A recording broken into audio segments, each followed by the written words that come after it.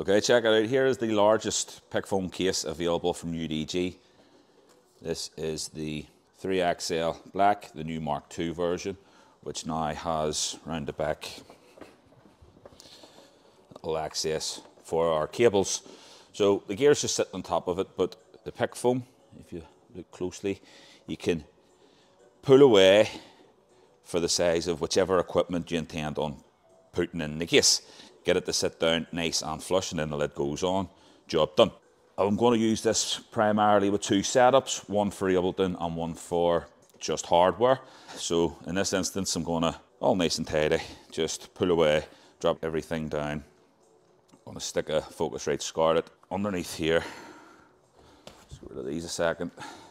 The foam that's inside, you can also buy more. So I can cut it out, made to measure for this particular configuration, and then get another piece of this stuff here and do the same again, but for the different equipment that's going on it.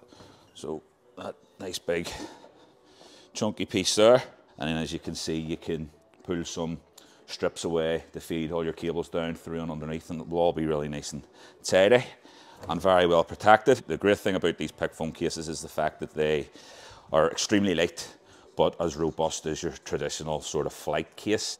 Bit of work to do here for this configuration, and that'll be sorted for the live sets. Okay, so here's how we're going to look with this particular setup, strictly Ableton only. I'll cut out the two slots here to accommodate the Akai APC64 and the APC40 Mark II.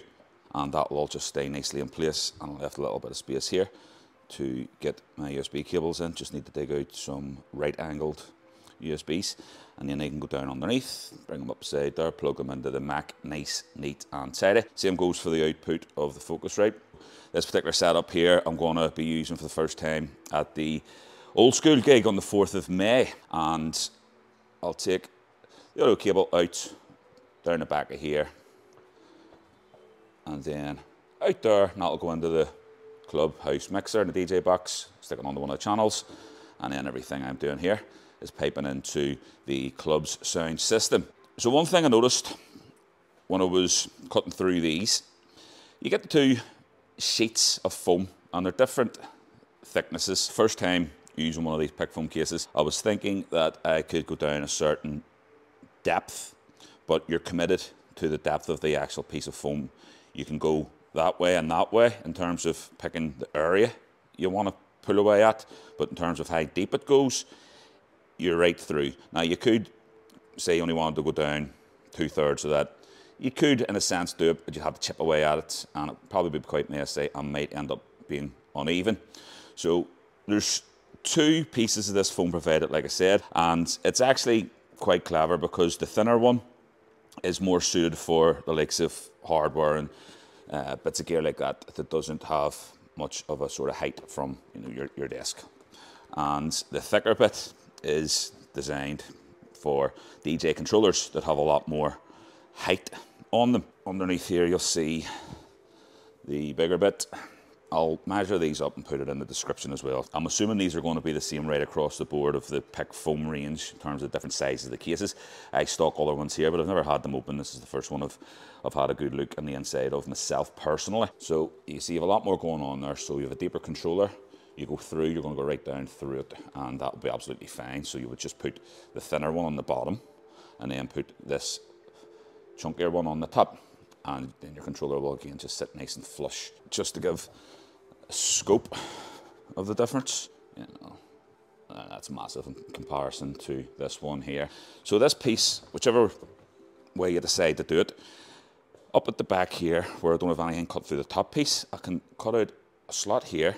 MacBook goes in, slot for the Focusrite Scarlett, and another square piece here, and get the charger for the Mac, a couple of USB cables and things. And then obviously when our piece sits on top of it, it's all going to stay in place, both layers. So it's everything in the case. And even with that setup, the computer and everything sat on top of it, it's extremely light given the size. That case there actually fits the Pioneer XDJ XZ controller, so just to give you an idea of how large it is.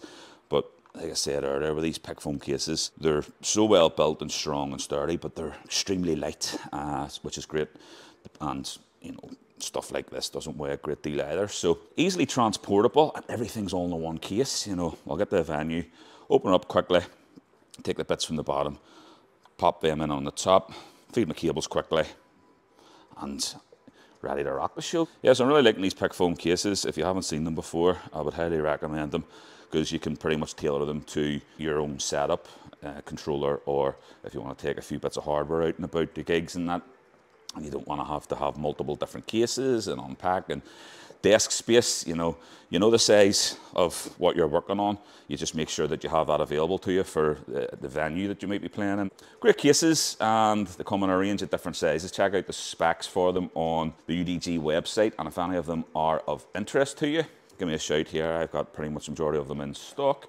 We'll get you hooked up. So catch you in the next one.